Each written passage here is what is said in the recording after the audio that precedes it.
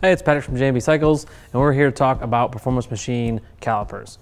Brake calipers a lot of times don't get a lot of love. You're doing modifications to your bike, you do wheels, paint. Brakes kind of tend to take a back seat, which is a bad idea, especially if you have a heavy cruiser bike. The #1 name in cruiser industry when it comes to brakes is Performance Machine. Been doing it for over 40 years, and these guys have it dialed. At first glance, obviously, these are much cooler than your stock unit. Here you have your cast unit, kind of just a blob of cast aluminum.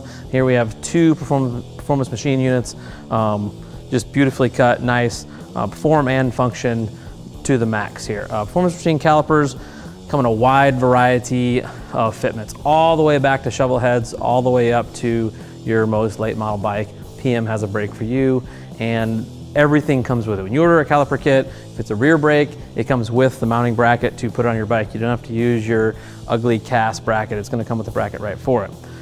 Why would you buy expensive calipers other than aesthetics? Okay, well, they're gonna brake better, and why do they brake better? A multitude of reasons. Basically, anytime you can get rid of heat in any kind of braking situation, it's gonna result in better braking.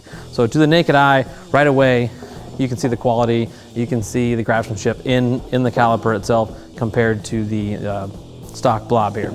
The caliper is going to dissipate heat better, one, just because of their design. If you look at the backs of these calipers, they're a lot more open on the back. There's no material that doesn't need to be there, as opposed to this one here where this thing is going to dissipate heat about like a landscaping brick.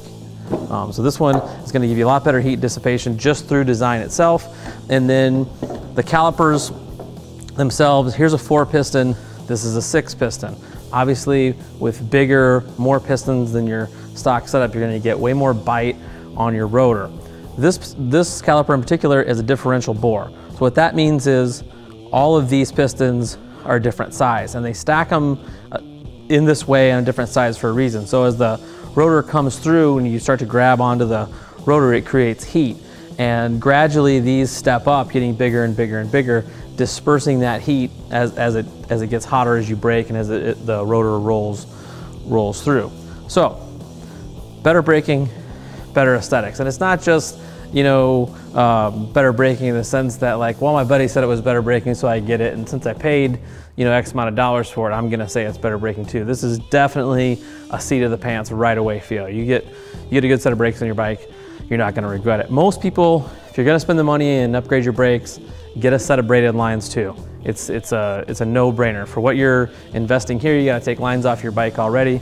Get yourself a nice set of Kevlar or braided lines, because you don't want that. You paid money at the bottom of your braking system to have this really awesome caliper. Don't skimp on the lines. You have those stock spongy lines and this really awesome caliper at the bottom of it. You're not doing the caliper justice.